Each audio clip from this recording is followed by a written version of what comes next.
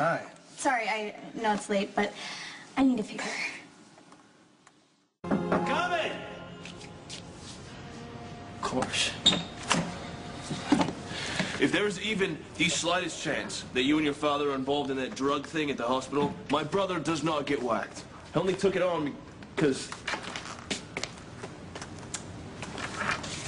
What the hell? Oh, are you playing games now? Go run into Johnny because I pretended to... Pretended to be with Abby so I'd run off? She actually came here to ask me to fire you.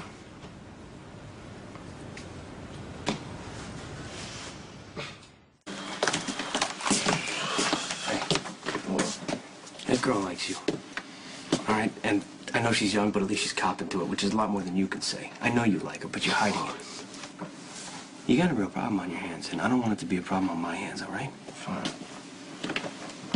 Oh, and Ethan, you're fired.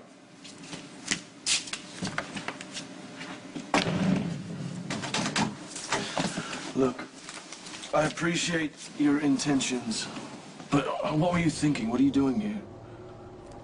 You try so hard to pretend that you don't care about anybody. It's like you're trying to be your father, but you're terrible at it. You do care.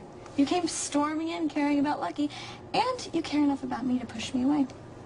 But I'm not going anywhere. Yes, you are. You are going home. Come on. Get up. Come on. Come on. Oh, hey. You okay? It's just a head rush, I think. Hey, and even when you're mad at me, you still care.